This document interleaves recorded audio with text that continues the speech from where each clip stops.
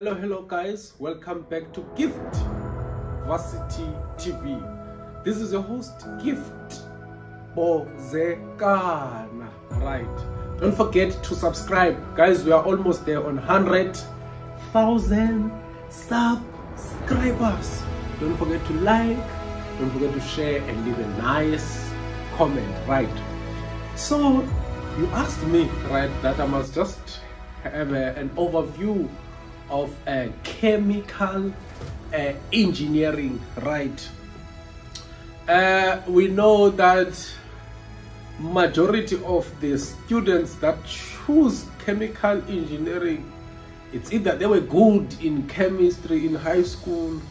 Now they thought that, no man, if I'm good in chemistry, then it means chemical engineering, it's for me, you know. But I want to tell you that there is more into chemical engineering. Right, yes, there is chemistry involved, but there are a lot of things that are involved in chemical engineering. Right, because chemical engineering, it's all about a process that involves large scale industrial processes, right, which you are going to convert the raw materials, right, into something that has economical value or something that has a social value. Right, you know, we are talking about coal, right, coal, petroleum, right, into fuel and natural gas, vegetation. Right,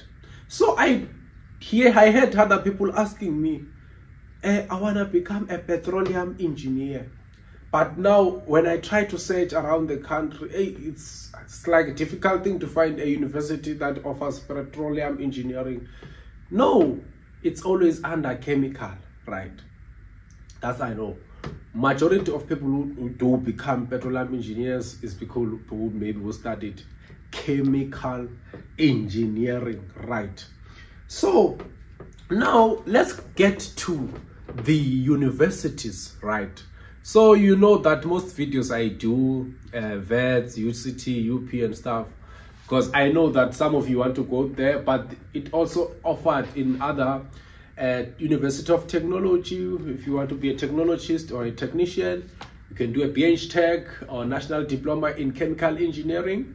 But now I'm going to focus on the BSc Eng, which is Bachelor of Science in Engineering, or Bachelor of Engineering, which is BEng. Right, so without wasting time, we're going to talk about chemical engineering at WITS University. WITS University in Johannesburg, to be specific. Main campus, Braamfontein. It does offer a 4-year degree in chemical engineering. So the requirements to study chemical engineering at WITS University, you need a level 6.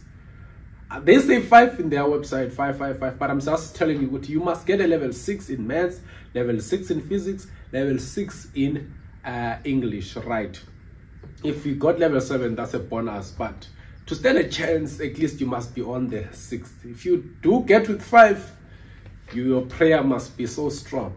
Then we go to University of Pretoria in Hatfield. Right, there is a maths, physics, English. Right, 666. Right, then you go to UCT. I think in UCT they want a level 7 for maths, because I know majority of you want to go to UCT. Right, but I'm telling you,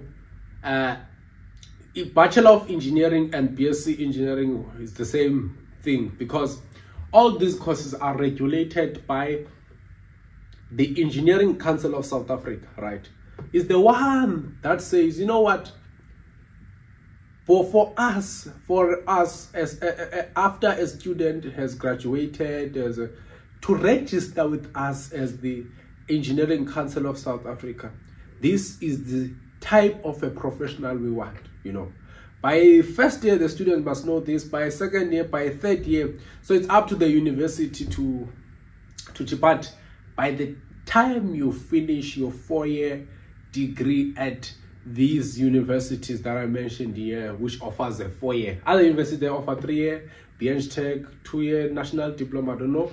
Yeah, I think 3 years also. I'm not sure about that. So it's are regulated by one board. So whether you're at UP, whether you're at WITS, whether you're at UCT, whether you're at I think UKZN does offers, and UJ, yeah, you can check that. You must also do more research about chemical engineering. Whether do you love it because you want to do it, or do you love it because you were good in chemistry, right? Because this is an engineering. So engineering, it's all about planning, designing, like thinking, ability to solve things, and you know, all of that, right? So as I said, at the University of Cape Town, they want a level 7 in maths, as level 6 in physical sciences, right? So check your curriculum. You know that there's basic engineering, maths, engineering, physics, even chemistry in first year. As years progresses, you get to do more curriculum that is based on the profession that you want to study. So when it comes to chemical engineering, also it's like that. 4 years, after 4 years, you are a qualified chemical engineer, right? So you can work in various industries of chemical engineering, right? So the opportunities, you can be a biochemical engineer, you can be environmental engineer, you can be a food processing engineer, you can be a process control engineer, you can be a process design engineer, you can be a process plant manager, you can be a systems engineer, you can be a technical sales engineer.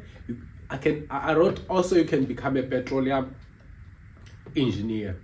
So chemical engineer does have some opportunity, but you are not also limited to that as an engineer, that you can work as an engineer alone. With your problem solving skills, you can work in other areas, right? Different areas, right, of the economy. Some engineers, they work as data scientists.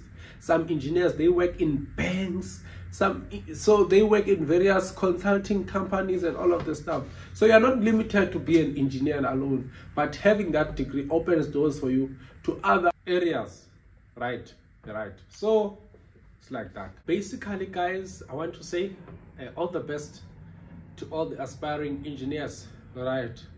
You got this, and continue working extremely hard, even when you have been accepted to study a chemical engineering, right? Do not lose hope, and it's all possible. We do have chemical engineers who started so rough, but they managed to complete it. So guys, also you can complete it. I believe in you and I trust in you. Thank you so much for watching. Till next time, I say bye bye.